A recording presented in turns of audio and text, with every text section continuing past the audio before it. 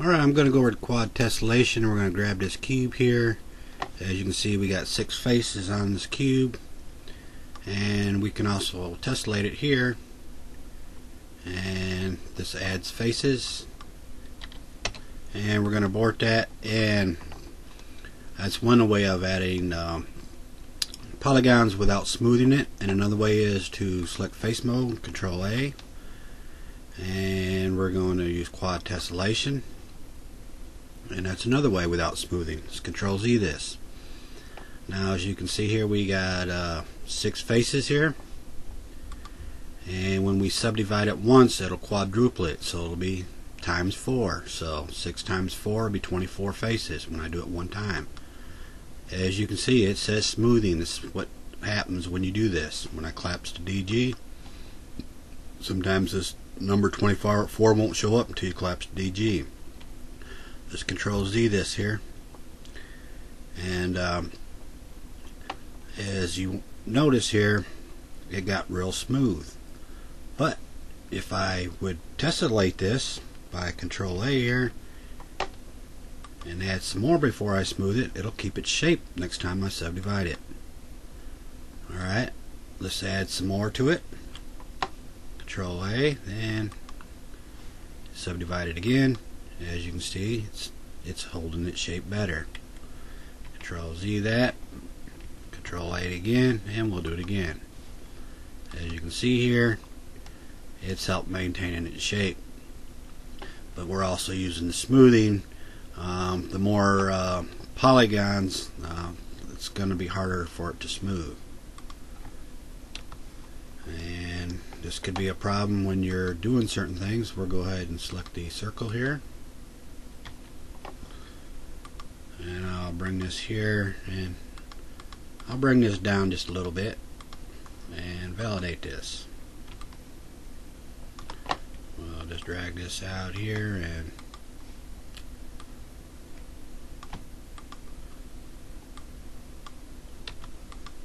as you can see, this is real faceted looking. I'll Control C, Control V this, and we'll bring a copy over here. Alright, now we're going to compare one with smoothing and one with tessellation. Alright, I'm going to smooth this here, and you can see it's pretty smooth when I subdivide it. It's got the word smoothing. Okay, now I'm going to tessellate this one.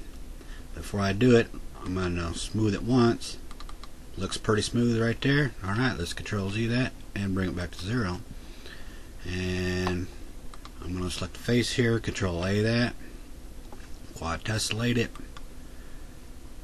and when I smooth it, it's going to try holding its shape a little bit better because I'm adding faces to it. So as you can see, now it's really getting faceted looking.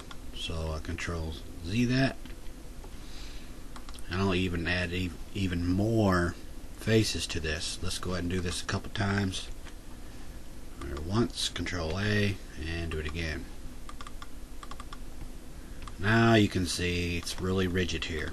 When I subdivide it, it doesn't matter how much I got here. It's got a lot of polygons, and it's going to try keeping that facet look to it.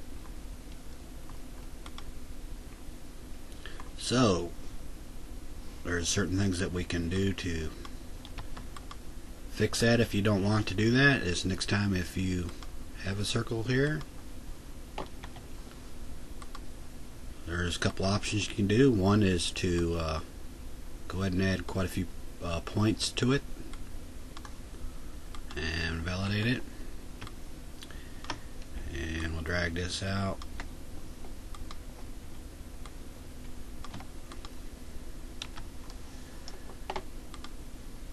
And so you can see it's not too bad, but if you want to start off with a little bit of smoothing, just select it once, collapse DG, then start working it from it there. That way you kind of being sure that you're not going to get that facet look. There's all kinds of techniques, and we'll go over that one more time. And I'll just bring a cube out here and Control C, Control V,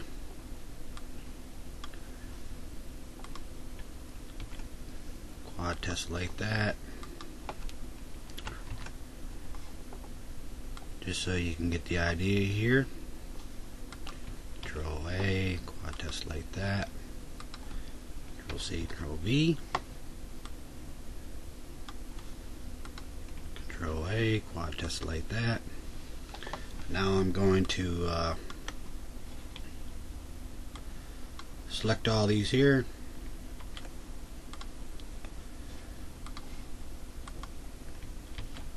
And we'll group these. And you can see with the quad tessellation, none of them are smooth. And watch what happens when I select this one. As you can see, the one with the less tessellation gets more rounder.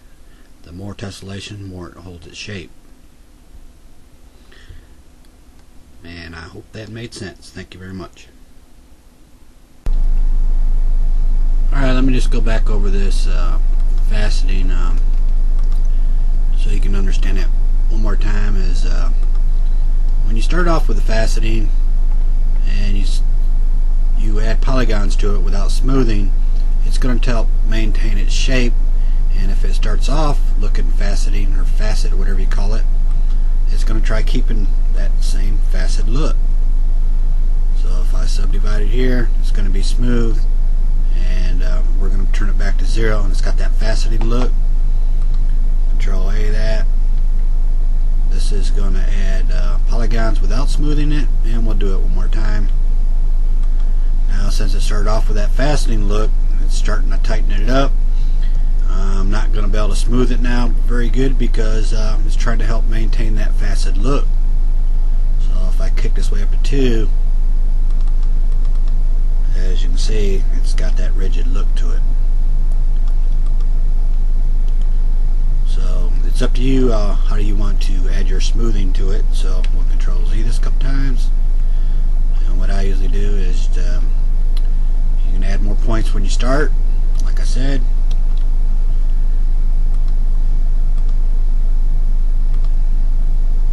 Let me turn this up here, right?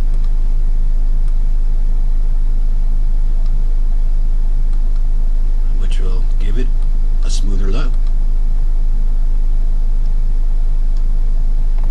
Or we'll just subdivide it. And we'll collapse DG. As you can see, it needs another one there, so you pretty much get the idea. So thank you very much, and I hope you understood that.